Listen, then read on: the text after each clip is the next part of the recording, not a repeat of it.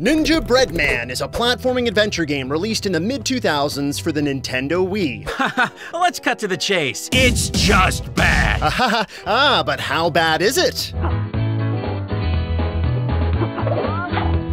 How bad? Scrape the wretched bottom of the Wii shovelware barrel and then launch yourself, 3 times deeper. Because this isn't just any ordinary game. This is merely a single layer in a story that's a Russian nesting doll of ineptitude, failure, and bizarre surprises. And it all starts with the company behind the cookie-cutter hero himself, developer and publisher, Data Design Interactive, otherwise known as DDI. They got their start producing games for the popular ZX Spectrum and Commodore 64 computer platforms under the name Data Design Systems before growing and relabeling to Data Design Interactive in the 90s. As the company expanded, they developed and published a slew of games for several big-name brands like Tonka, Nickelodeon, and Lego. Despite their work often getting mixed critical reception, they produced some memorable titles that had very positive feedback from the gaming community. But heading into the 2000s, owner and president of Data Design Interactive, Stuart Green, wanted to shift the company's product direction, opting to focus on creating budget titles for consumers. And this is where things get interesting. Fast forward to 2005, when developer Metro 3D entered bankruptcy proceedings. Shareholders sold off the company's European division to Stuart Green, who incorporated the unit into DDI under the name Metro 3D Europe. Green set this newly acquired team on his affordable games initiative for the European market. And then things got busy. Like, very, very busy. DDI, along with its newly acquired team, released a double-digit blast of budget titles exclusive to Europe in just 1 year. These were released to the PlayStation 2 and PC and covered a small sampling of genres. Like Nightmare Hamster Race, and also Nightmare Hamster Race. Best of all, the wave of games was produced so efficiently that they could be priced at the equivalent of just under $20. What could possibly go wrong? Tons, apparently, because when these titles got into the hands of customers and critics alike, the reception was universally, well, not good. Turns out audiences were expecting more from Barry Hatter the Sorcerer's Broomstick.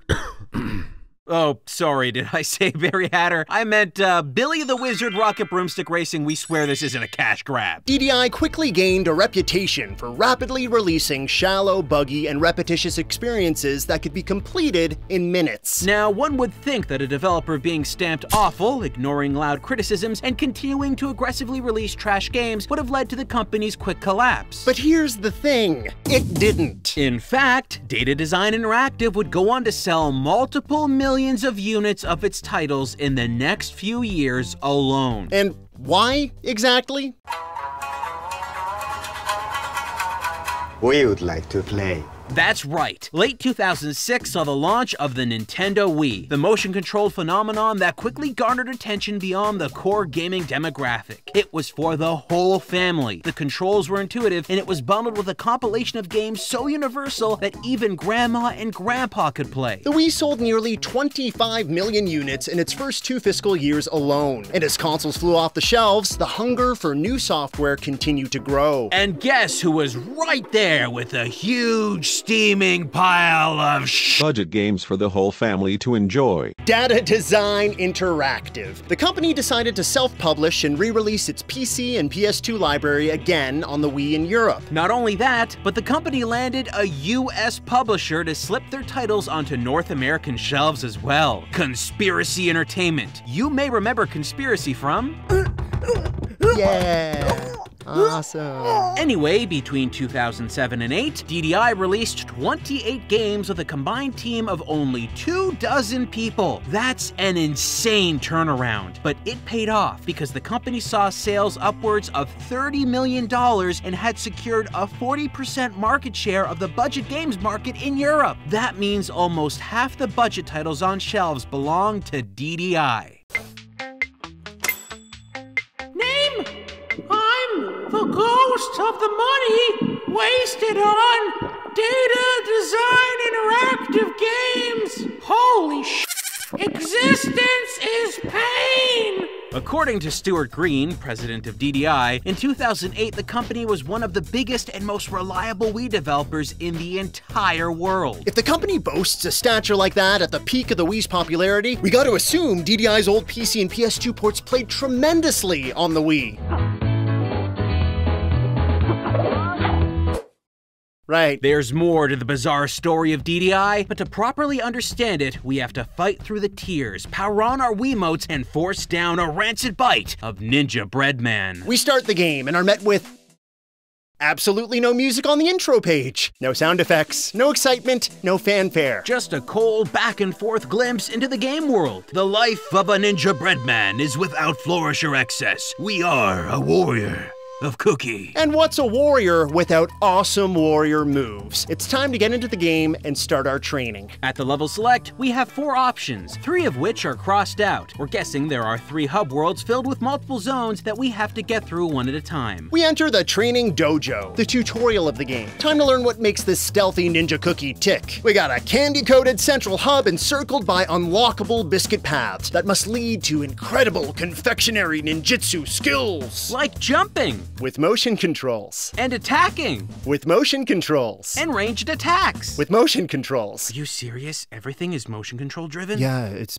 basically the core of the game. I hate motion controls. What? I hate motion controls. Surely if a game confidently layers Wiimote Waggle onto most of its control scheme, they gotta have a pretty good handle on its implementation. That's what you'd think, but waggling to attack is incredibly finicky. We consistently had problems doing our melee sword attack, which requires you to simply jerk the Wiimote side to side. Ninjabread Man often swipes just once and then stops while you continue to whip the Wiimote back and forth like an idiot. Look, we're struggling to hit these defenseless stationary training dummies. How are we supposed to attack targets that do things like, I don't know, move? Your success using motion controls to jump is about the same. Shake the left nunchuck to maybe jump, shake more in the air to maybe double jump. Oh, and remember to press forward on the thumbstick of the nunchuck you're wildly jiggling in order to move forward while you leap, because that's easy. The dev team likely realized how stupid and unresponsive this was because we discovered that jump is also mapped to the Z button. They just don't tell you this in the tutorial. Hey kids, how would you rather control a game that handles movements about as well as an 80-year-old on an all-cheese diet? Use your controller as a shake weight, or just push the Z button. You're a moron! We found ourselves sticking with physical buttons for controls instead of wildly flailing our hands around. Ninjabread Man's range shot can be executed by pointing the Wiimote at the screen and pressing the B button. This completely makes waggling to use your sword obsolete. It's still not great, but it's better than the twitchy alternative. The tutorial went beyond the barriers of its 3 basic lessons to show us more. Like how Ninjabread Man seems to have difficulty using stairs. And how Ninjabread Man often clips through items multiple times before being able to pick them up. Also, Ninjabread Man can get around level locations he's yet to unlock, effectively trapping him forever behind perpetually locked doors. Oh, and of course, Ninjabread Man can easily clip through level geometry, causing him to fall into a pit of nothingness and fail the tutorial. Let me say that again. Fail the tutorial! The developers must have been aware of this issue, as there's a failure prompt. They just decided not to fix it, I guess. This forces you to completely restart the tutorial. Now, some of you out there are surely taking all this in and thinking, this is so poorly built and buggy, it plays like a half-baked early concept demo. And to that, we say, congratulations, Smarty Pants! No, not you, dum-dum. Folks, there's a very good reason why Ninjabread Man feels like a behind closed doors, undercooked concept cookie. Remember when we were talking about Data Design's early foray into budget gaming in the mid-2000s? Well, there was once a rumor that DDI was involved with a very special project around that exact time. Word on the street was Data Design had acquired the rights to create a sequel to a popular games franchise. A franchise started on Amiga computers in the early 90s to compete with a certain blue blur in the burgeoning mascot platformer market. And that franchise was Zool. Everyone loves Zool!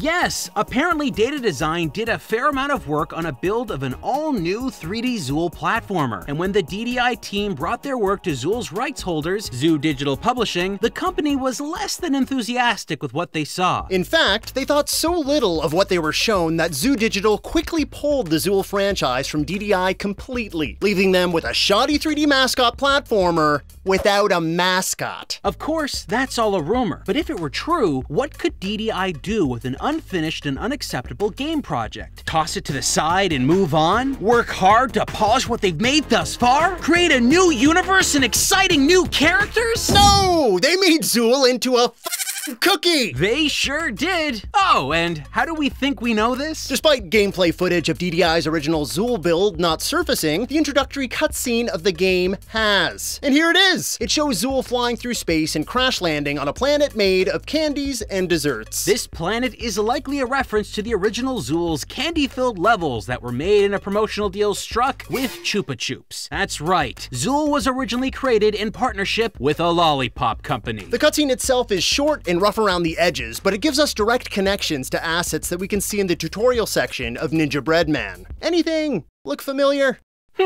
If I had to guess, I'd say Ninjabread Man likely looks the way he does because the developers couldn't look beyond Zool's iconic red bandanaed ninja character design. Right. And Ninjabread Man is a cookie because they wanted him to fit in with the pastry surroundings they created for their failed Zool prototype instead of working on new ones? Ding ding ding! And here's the kicker! Ninjabread Man was originally released in July of 2005 for the PC and PS2. The Zool build shown off to Zoo Digital was also rumored to be around the same time. Know what that means? It's very likely that little change from the Zool demo to the final release of Ninjabread Man. And it shows! Look at this visual glitch in the game. Parts of the level that are far off are simply not rendering. Usually in a finished game, this would be corrected so players don't see it, but here, it's proudly on display. Or how about when our cookie-based hero falls into this, I want to say jam, or maybe soda? In any other game that presents a liquid-based obstacle, you'd slowly sink into it because, you know, it's liquid. But not here. Ninjabread Man gets hurt, dies, but just sorta lays down on top of the mystery substance. And if you needed more proof that this was most likely a tech demo for another game, have a closer look at what happens when you defeat enemies. You'll see little hearts with wings flutter up into the air. That's pulled directly from Zool. Speaking of enemies, there are bees that look a heck of a lot like the enemies from Zool here, too. We've taken out a lot of them with our long-range attack in Ninjabread Man, but if you're too close to a bee while locking on, this happens. Your homing shot breaks and spins around before flying off the screen. Great. We have a melee attack that's completely unreliable and a ranged attack that's only effective sometimes. What's going on here? What exactly are we trying to accomplish in this game? Is there any kind of plot, backstory, or big bad nemesis? Nope. Besides a shallow blurb about saving the day on the back of the game box, the manual just tells you that you need to collect power rods in order to activate a teleportation device. There are 8 rods in every stage. Ah, so the game's a collectathon. The programmers have cleverly hidden their rods in all kinds of devious, unthinkable places. Guess we have to work hard and comb the level. You'd think that, but no. You've got a compass that just points directly to the next rod location,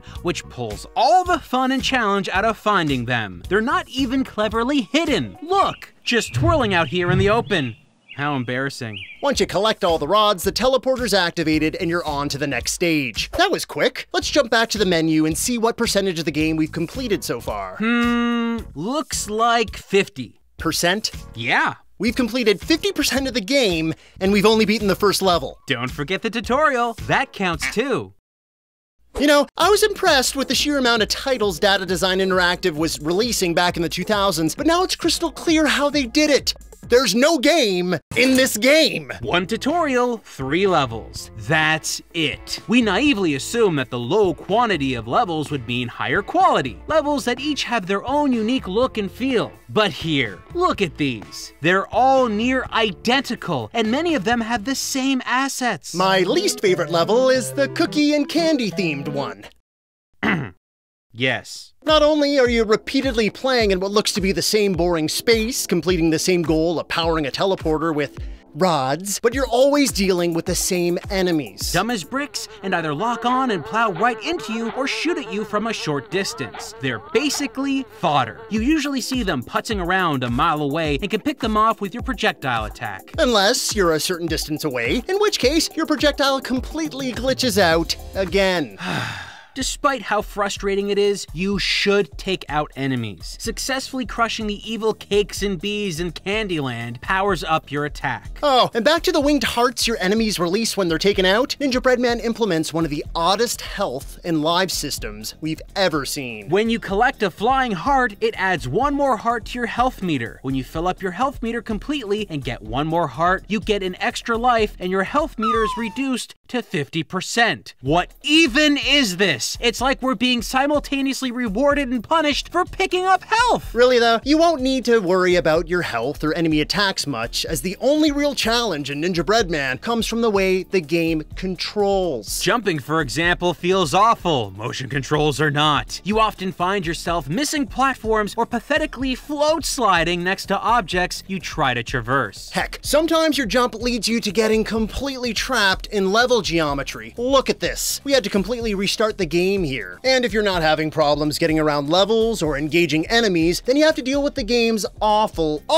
camera. It's a pain to deal with in open spaces. Luckily, you can press down on the D-pad to recalibrate it behind your character. But once you get forced near walls or into enclosed areas, good gosh, it's a total freakout. Oh, this game is rough, all right. And when you persevere through this sugar-filled adventure and head into the last teleporter in the final level, what do you get? Tossed right back to the main menu. No final boss, no story wrap-up, not even a single still image of the Ninjabread Man thanking you for flushing your money down to where this game crawled out of. Oh look, we've 100%ed Ninjabread Man in about 30 freaking minutes. But now we've unlocked other modes. Oh, we can play score pickups where we collect hundreds of thoughtlessly placed items. Or hidden pickups where we collect more thoughtlessly placed items. Or we can play another game. We sure can, because our data design journey is far from over. There's just too much to talk about. Hey, did you know that the original PC version of Ninjabread Man was rushed so quickly that the developers used photos of Gingy, the gingerbread man from Shrek, in their load save game images? Someone called DreamWorks. I smell a lawsuit.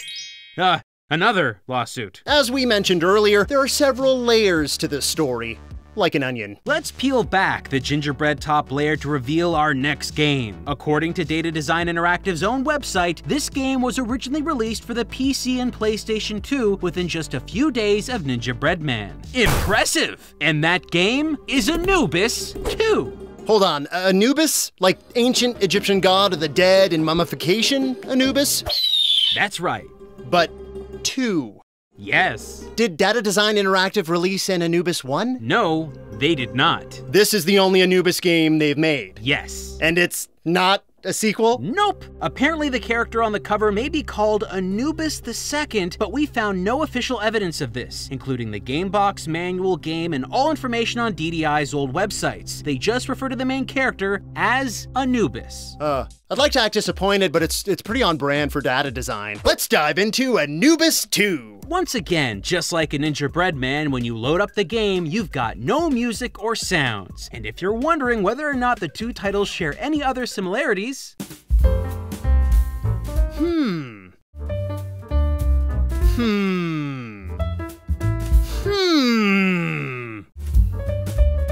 Shane? Crazy thought. I think Anubis 2 may have taken slight inspiration from Ninjabread Man. it's the exact same game!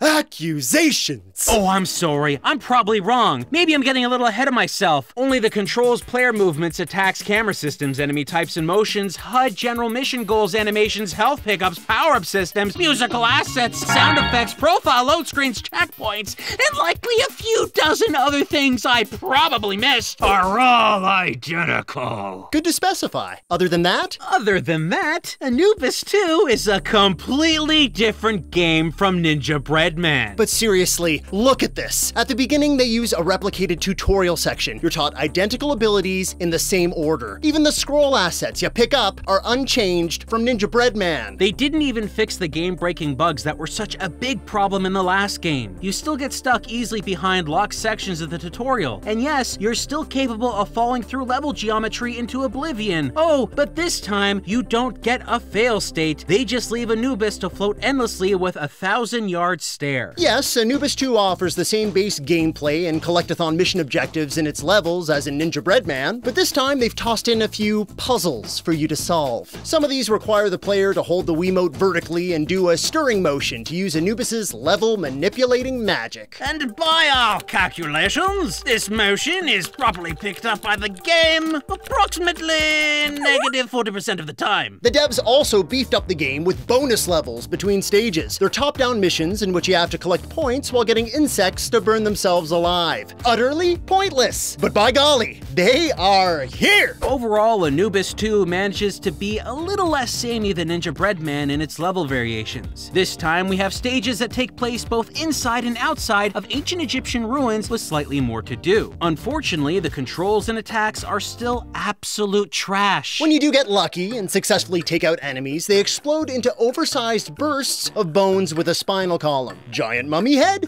Bones with a spinal column. Sentient angry pyramid? Bones with a spinal column. Swarm of thousands of tiny flies? Bones with a spinal column! Oh, and I guess this game is in the Zool expanded universe because enemies still leave behind those iconic winged Zool hearts. Finally, we can make a direct connection between ritualistic mummification and Chupa Chups. Chupa Chups. Remove my brain and other vital organs in preparation for the afterlife. But keep your mitts off my chups. Throughout our journey, we found more of the same issues we had with Ninjabread Man. Not only does the game still look like a rough demo, but we also had problems with our character easily getting stuck in level geometry yet again. Look, despite the game being only 5 levels long, having bonus stages and clocking in at around an hour to beat, it somehow still feels like an unbelievable slog to get through. Anyway, there's one other standout difference between this game and Ninjabread Man. In Anubis 2, there's actually a final boss fight. That's right. In the last stage, you have to do battle with a giant mummy named Mumhotep. At first, we weren't really sure how to defeat him. We fired off a few projectile shots, but it didn't seem to be working. Then we noticed these platforms all around the room he was situated in, so we attempted to hop our way up them despite the game's terrible platforming controls. This really wasn't easy. Some platforms are only visible and usable for brief moments before disappearing and then reappearing again much later. Awful controls, plus a terrible camera, plus heat-seeking attacks, plus disappearing platforms equals a completely frustrating gameplay experience. But eventually we made it to the top, where we found a weird sphere. What exactly is that thing? This is the first time we've collected one of these. I have no idea. After flailing around and trying random inputs, we lobbed the thing. Turns out there's another new function that wasn't present in our favorite ninja cookie game. Anubis 2 has bombs that you use with motion controls. We must have missed that in the tutorial. No, actually we didn't. It wasn't in the tutorial because the tutorial was the exact same tutorial copied and pasted from Ninjabread Man, a game without bombs. This is a mess, and so is bomb hurling, which is incredibly inaccurate. Couple that with having to rerun the disappearing platform gauntlet to get more bombs while Mumhotep spews heat-seeking fire at you, and you got yourself a failure of a final boss encounter. When you beat Mumhotep, which we did by the skin of our teeth, he falls into a pit in the floor. This leads us to a new teleporter and the game's wonderful final message. Congratulations! You have defeated the evil Khufu? Who the heck is Khufu? Ancient Egyptian monarch? What? There is literally no other mention of Khufu anywhere else in this game. The last boss was Mumhotep. It's on the back of the game box twice. The freaking manual even has it. Huh. Looks like they misspelt their own spelling of Mumhotep in the manual, or they misspelt Mumhotep on the box. There it is, Anubis 2, possibly Anubis II, a game which is a reskin of a Cookie Ninja game with a Shrek Easter egg that is itself a reskin of a failed pitch demo for an old Amiga series from the early 90s. Whoa. Well, Ninjabread Man and Anubis 2 weren't the only DDI platformers ported to the Wii. Oh, goody goody gumdrops. Please, go on. That very same year, Mythmaker's Trixie in Toyland made its way to North America. The Mythmakers? Beloved DDI franchise no one else has heard of until right now, and stars of Mythmaker Supercard GP?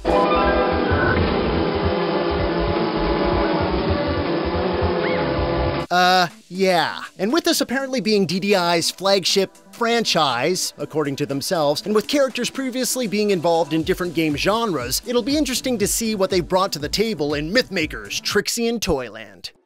No. There's no way they didn't. They did. Those lunatics! Those utter maniacs! They reskinned and released 3 practically identical playing games to the Wii. Is there anything different about this one? Anything of note at all? Well, the tutorial section is just a ripoff of the one from Anubis and Ninjabread Man, but the few main levels that make up the game have a lot more verticality to them. Strangely enough, despite the game looking the most like it's for young kids and having the exact same style of gameplay as the others, it's somehow more difficult because of how poorly the levels are designed. Great.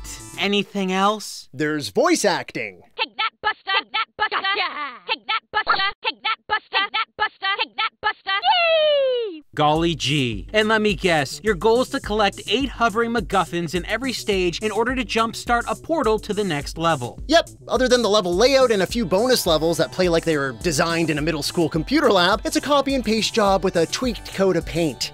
Okay, I see.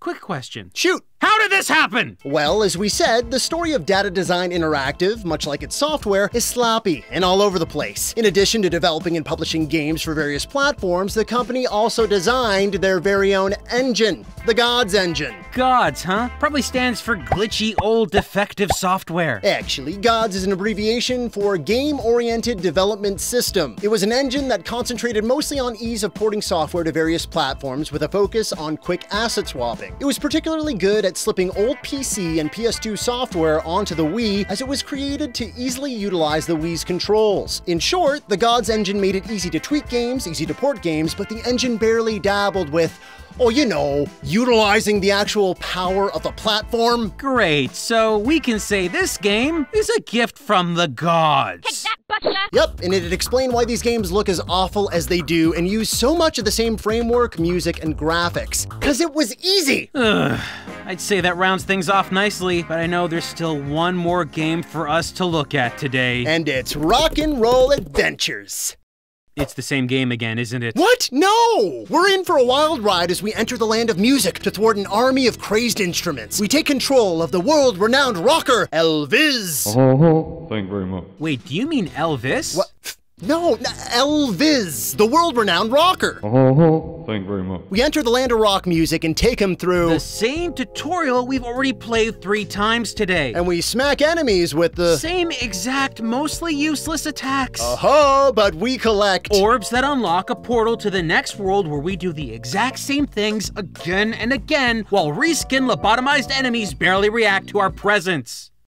Have you played this before? We both have! How is this any different from any of the other Data Design Interactive games we played? I think that's a mini disc over there. This game, the last of the 4 DDI platformers released in North America, is the most shallow cash grab of the entire lot. Not only is it a paper-thin attempt at monetizing the likeness of an iconic musician, but it features uninspired level design and corrects none of the countless issues we've had with all of Data Design's titles. It features many of the same sounds, glitches, and has next to no bonus content outside of its paltry 3 levels and photocopy tutorial. I wish we could say that each consecutive game we've looked at today at least built off of the ideas of the last, but that's just not the case here. Instead, it seems like the only effort placed into these games was to make the cover artwork look fun or interesting so that someone would accidentally pick them up off the shelf, see the price point, and buy on a whim. And just because a game goes for 20 bucks, that doesn't mean that it must be dribbled out retread garbage like this.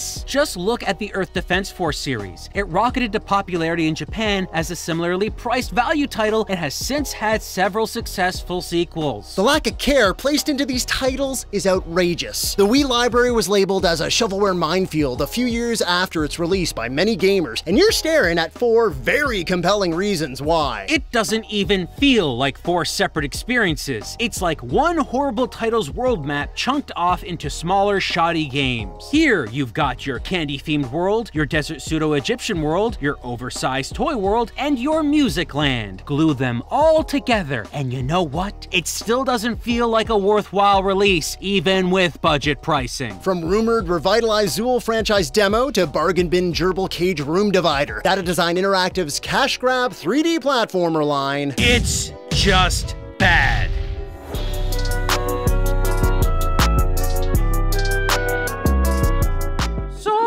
Because because they barely changed their games, I'm basically a manifestation of the same title they've suckered people into wasting money on over and over again. Right, I get it. Interesting. Well, whatever happened to DDI? Data Design Interactive went defunct in 2012. Stuart Green, former CEO and owner of DDI, has since opened Carnival Game Studios, where they continue to port their old catalog to the Nintendo Switch. What? Oh no! It's still happening!